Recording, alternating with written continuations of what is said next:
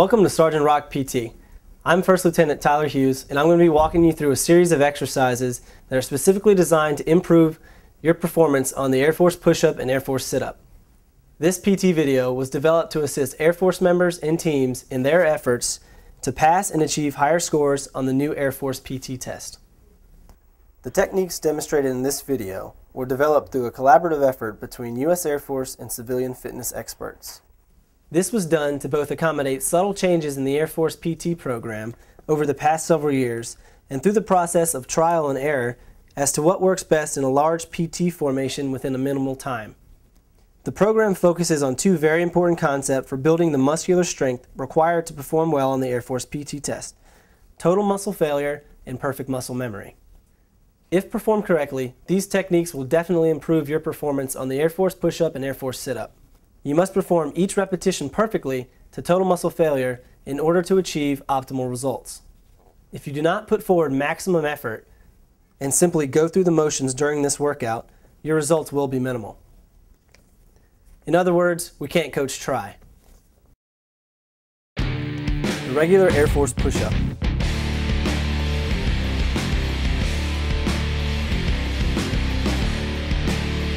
Airmen will begin in the starting position with arms fully extended and the body in a straight line from head to heel. The airman will raise his or her head so he or she is looking forward, which will aid in keeping the airman's back in perfect posture.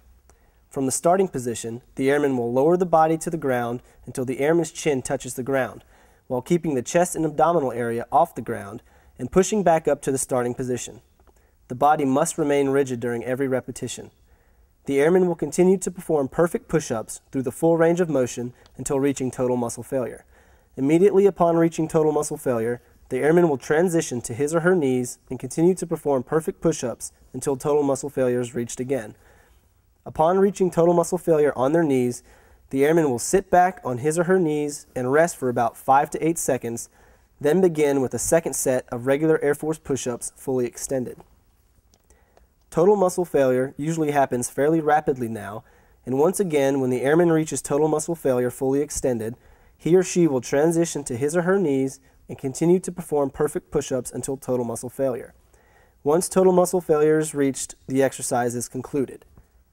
At no time should the airman be allowed to do incorrect push-ups, as these only reinforce negative muscle memory, which then has to be overcome biomechanically before more positive or perfect muscle memory can be imprinted on the brain and nerve fibers of the body.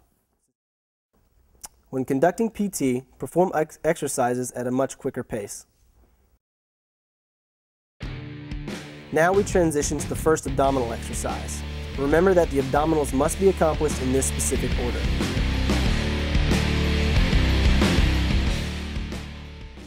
Reverse crunch with partner. One airman lies on the ground and assumes the position of a 90-degree bend at the knees and a 90-degree bend at the hips, making sure not to cross his or her feet. The airman's partner stands at the head of the first airman, with feet on either side of the first airman's head, facing the feet of the first airman. The airman on the ground reaches over their head and grabs the ankles of his or her partner for stability. During all the abdominal exercises, it is important for airmen to keep their necks relaxed, and this is facilitated by identifying a spot on the ceiling or in the sky to focus on while performing the specific exercises. While maintaining the 90-degree bend at the hips and knees, the airman will engage his or her lower abdominal muscles to lift their hips just off the floor, pulling themselves up onto their shoulder blades. This is the working portion of the exercise, and each repetition should last from 2 to 4 seconds. The resting portion is accomplished with the airman pulling their legs up higher into the crunch at the top of the movement, rolling back towards their standing partner. Repetitions should go until total muscle failure. Once total muscle failure is achieved, it is time to transition to the second push-up exercise. The wide grip push-up.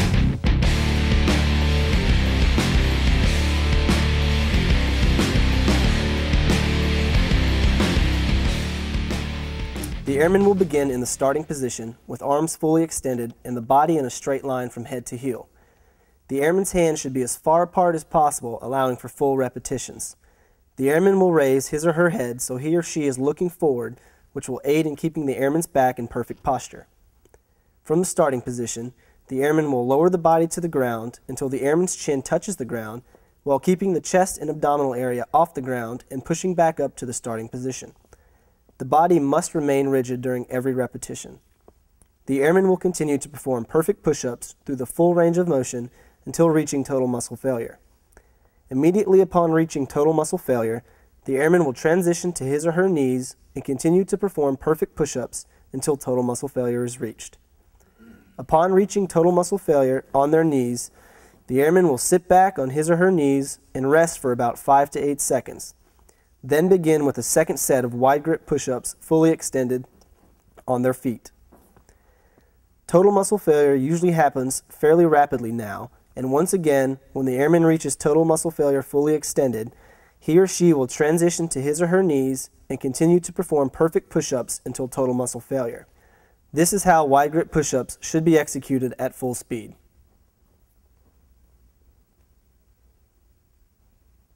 Upon reaching total muscle failure, the exercise is concluded, and it is time to transition to the second abdominal exercise.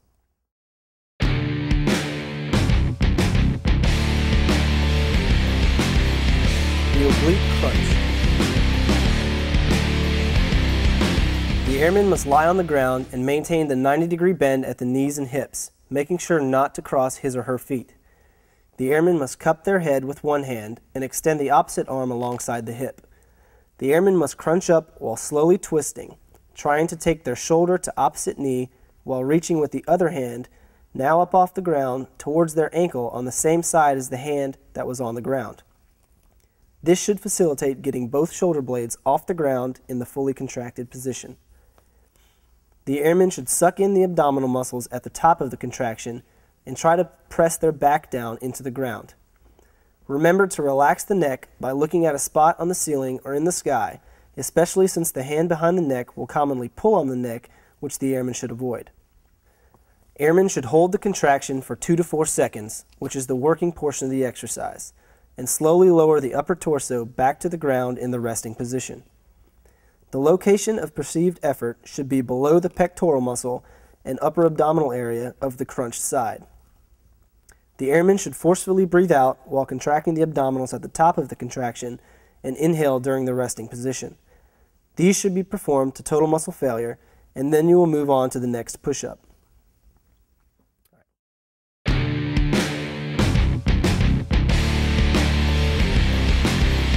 Diamond push-ups. The airman will begin in the starting position with arms fully extended and the body in a straight line from head to heel. The airman's hands should be as close together as possible, allowing for full repetitions, while forming a diamond with opposite forefingers and thumbs touching directly below the middle of the chest. The airman will raise his or her head so he or she is looking forward, which will aid in keeping the airman's back in perfect posture. From the starting position, the airman will lower the body to the ground until the airman's chin touches the ground before pushing back up to the starting position. The chest will likely touch the hands at the bottom of the push-up before the airman's chin touches the ground. The body must remain rigid during every repetition. The airman will continue to perform perfect push-ups through the full range of motion until reaching total muscle failure. Immediately upon reaching total muscle failure, the airman will transition to his or her knees and continue to perform perfect push-ups until total muscle failure is reached. Upon reaching total muscle failure on their knees, the airman will sit back on his or her knees and rest for about 5 to 8 seconds. Then begin with a second set of diamond push-ups fully extended.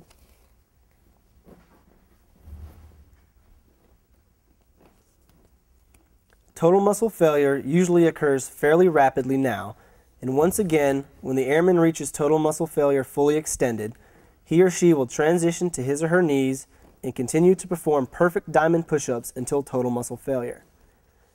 For instructional purposes only, the diamond push-up is being demonstrated slowly. When conducted at full speed, the exercise will look like this.